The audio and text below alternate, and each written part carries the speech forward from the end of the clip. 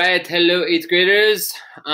This is hopefully our final week of having to do this, as blended learning is coming to an end. We'll be going to yellow next week, but here we are.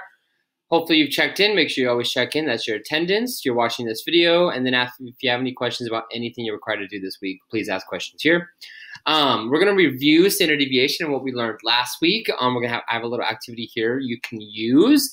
If you're someone who's maybe thinking about possibly wanting to check out a calculator, come talk to me, and I have a checkout process that you can go to in order to help complete this activity. But you can also always do it by hand. So I highly recommend you practice doing it by hand anyways.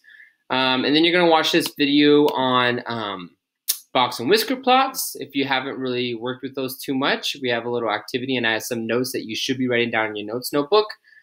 You're going to practice doing a box and whisker plot activity. There's only about 2-3 questions. You're going to watch another video on box and whisker plots just to really know what's going on with those.